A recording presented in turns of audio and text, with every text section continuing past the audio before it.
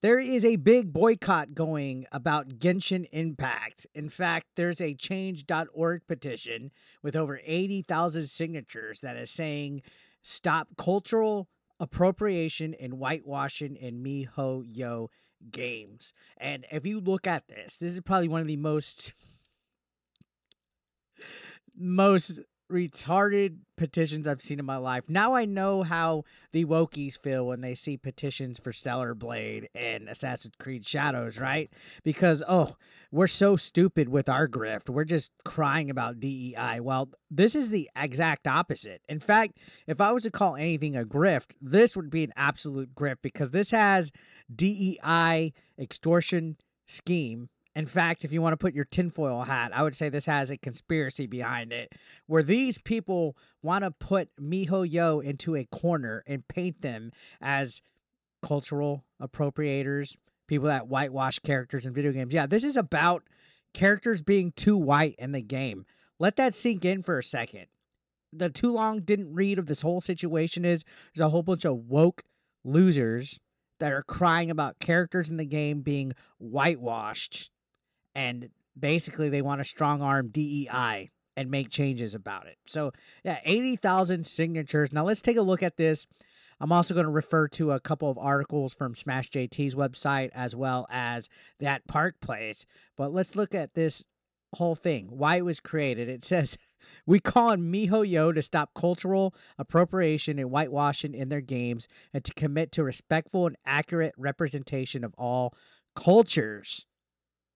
MiHoYo, a leading game development company, has repeatedly taken inspiration from indigenous cultures without proper representation and respect.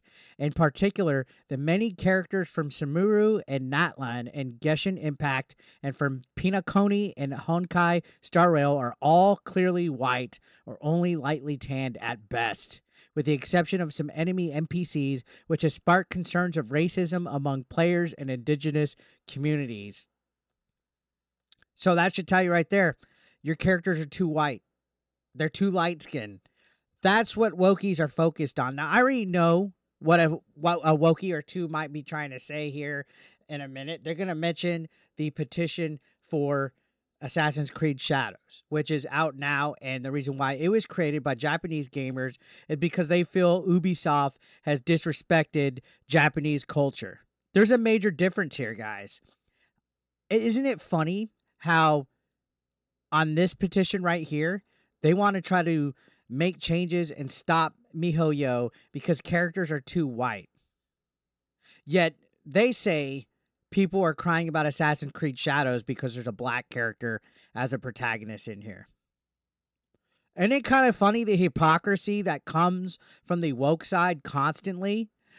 I've literally have seen people laughing and saying that a whole bunch of right-wing grifters are crying about a black character being the lead in a game. And they conveniently leave out that it's a full country that feels disrespected because it's not historically accurate. It's not respectful to their culture.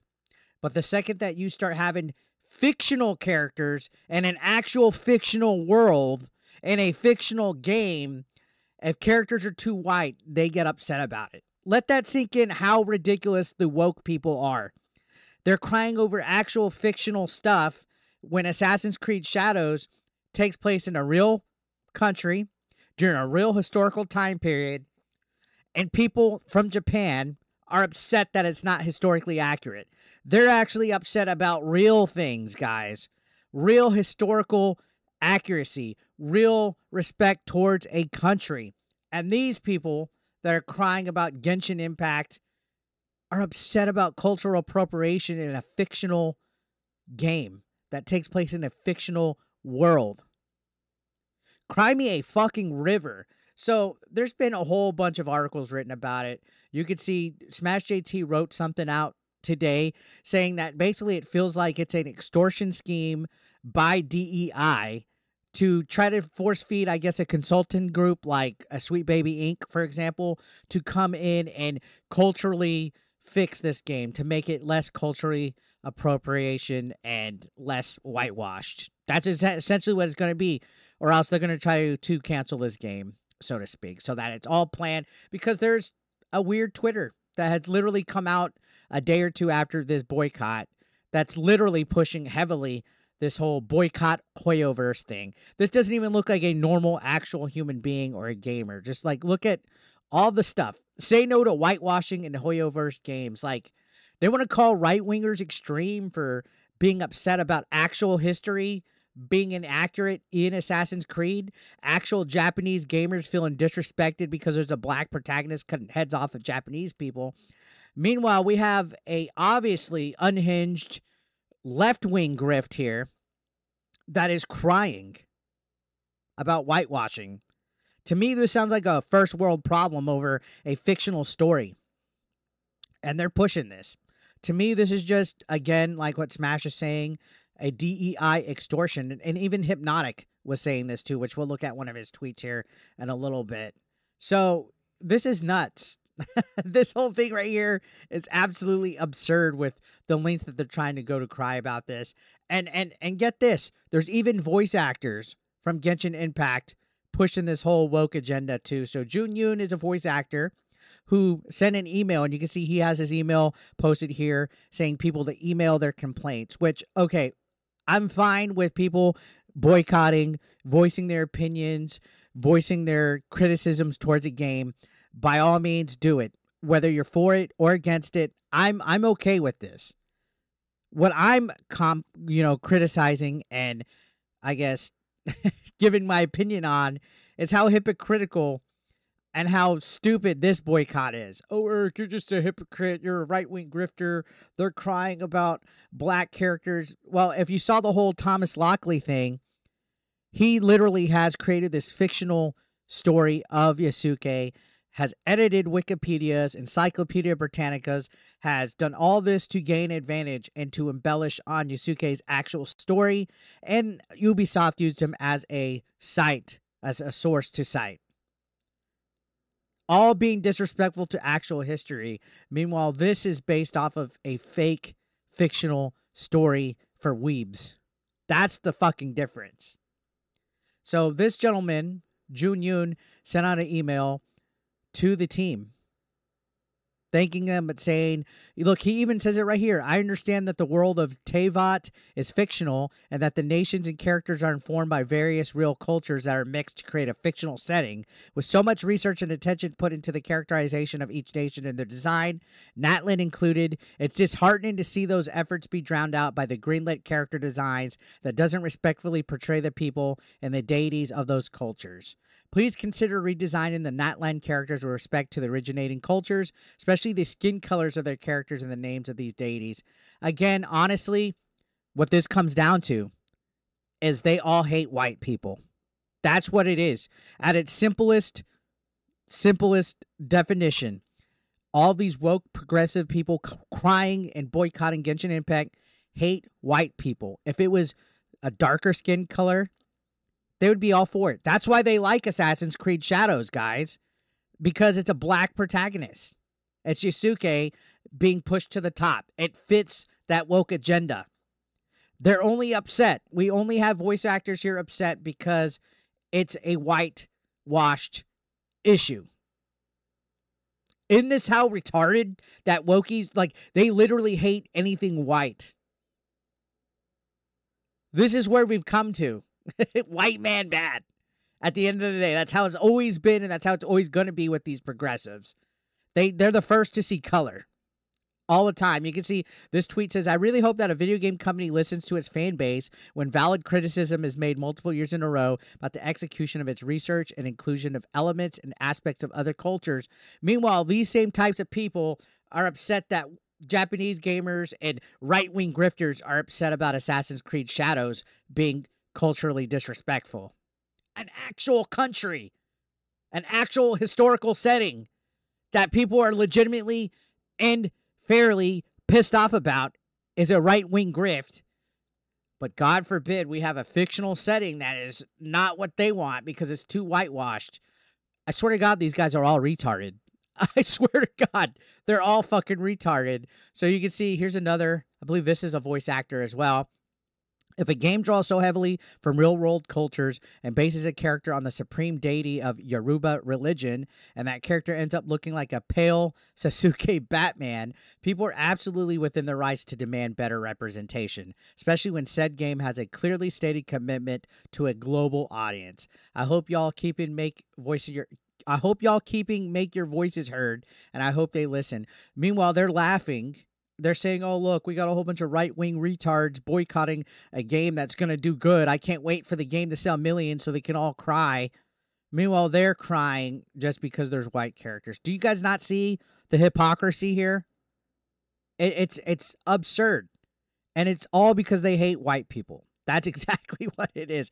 It only matters for stuff to be culturally respectful and to bring indigenous people in to consult when it has to do with white people, right? Never mind that Yusuke is a black protagonist in a game in Japan that is disrespectful because he's cutting people's heads off to hip-hop music, and it's not cultural appropriation with that, right? Because that leads to the side they want. Remember, it's only a grift if it's something that they don't like. Continue on, you can see if even your base audience, the Chinese fans, are asking for better representation or character with different shades of melanin, who are you making these characters for? Well, who are you making? Who's this modern audience that everything is being infected with DEI for?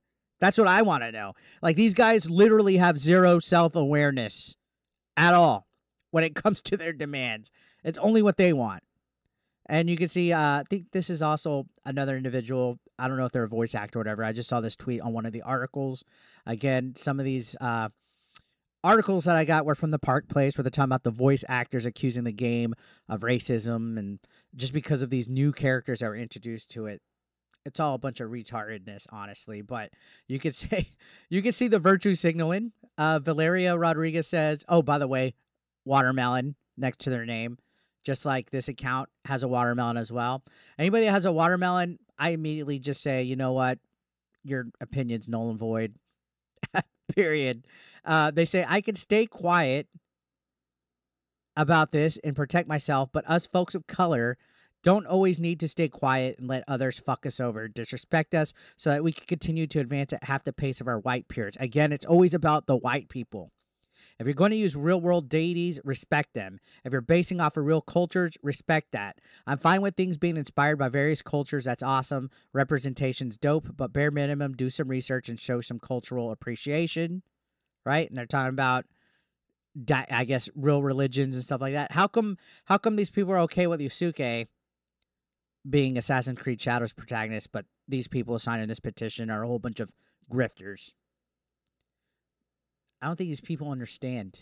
I don't think these people understand. And this is all wokies. They like to point out how right-wingers are all idiots, right? That we can't think for ourselves. But at least we have awareness, right? You can see Allegra Clark says, it's just disappointing when parts of the world that are so seldom reflected in media could be portrayed accurately. I know this is inspired by as opposed to one-to-one depiction, but if you're drawn on specific sources, it would be so lovely to see it done the way it should be. There's so much beauty in the world, so many stories that can be told or drawn from, and when it's not done to its full extent, it ends up feeling disrespectful, even if that's the intent. I hope it's possible to make changes at this stage. So now you know how we feel with Assassin's Creed Shadows. Yep. Do you know how we feel? So Jenny says it shouldn't be a radical desire to want to see yourself reflected in the medium you consume. I think that's narcissistic.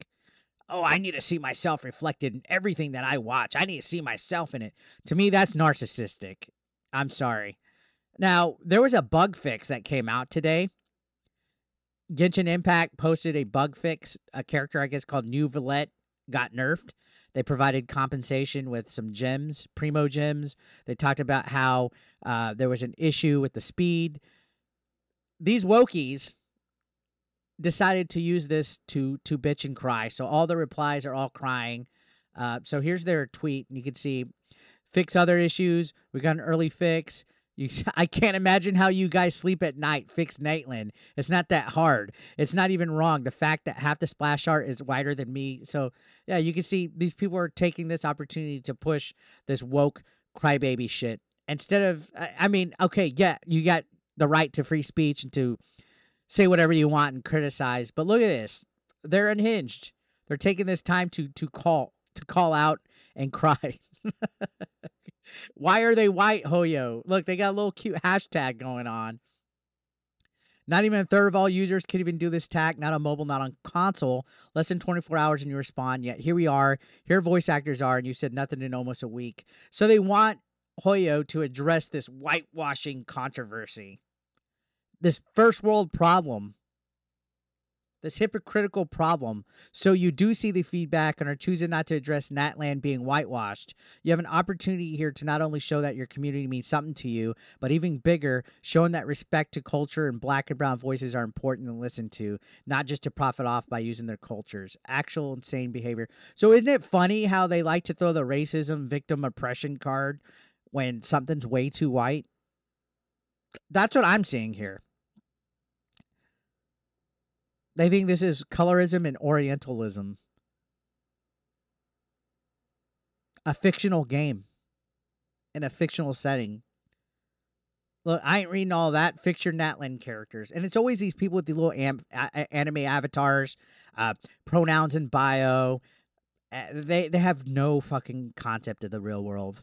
They just know whatever their political activism is that their teachers teach them. That's what it comes down to. Now, here is Hypnotic's banger tweet about the situation, and it's a little long. He says, conspiracy time. I don't know if it's just me, but I can't shake the feeling that we're witnessing yet another extortion attempt.